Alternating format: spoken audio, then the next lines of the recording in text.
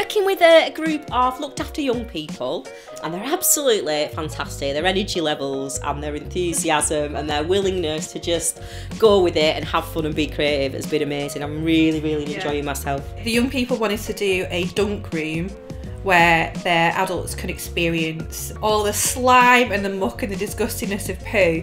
We've developed with them a kind of experiential dunk room. At the end there's going to be a museum of poo, which is all the beautiful products that the kids have created.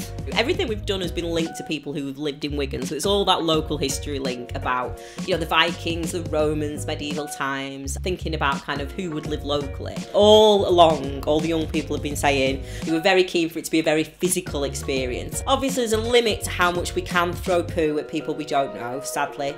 So to make sure that we could make their dreams come true, tonight we had our own poo throwing experience. I volunteered, which I don't regret actually. I might do later when I can't get the paint off my face, but at the moment I don't regret. But the fabric that we've been using as the backdrop for that will now then go on and become the backdrop to our museum of poo next week. At first, we almost had the idea that we'd probably develop a little bit more with the group, but then actually we were told give the group a little bit more leading. So we kind of jumped in a little bit more with a solid idea that we could kind of lead them through, and then they've started to feedback as we've gone through that process. Been able to maybe take a bit more of a risk. You know, I think there was that kind of, is this too silly or not? You know, it's not serious enough for an art project. But Anna's practice is so grounded in kind of historical research and brought all that in, which means I've been kind of free to be really silly and daft, knowing that it is art, and it's been great to work with the young people and to show them that kind of art doesn't need to mean it's something that's in a gold frame in a gallery that you might never go. Poo can be art as well.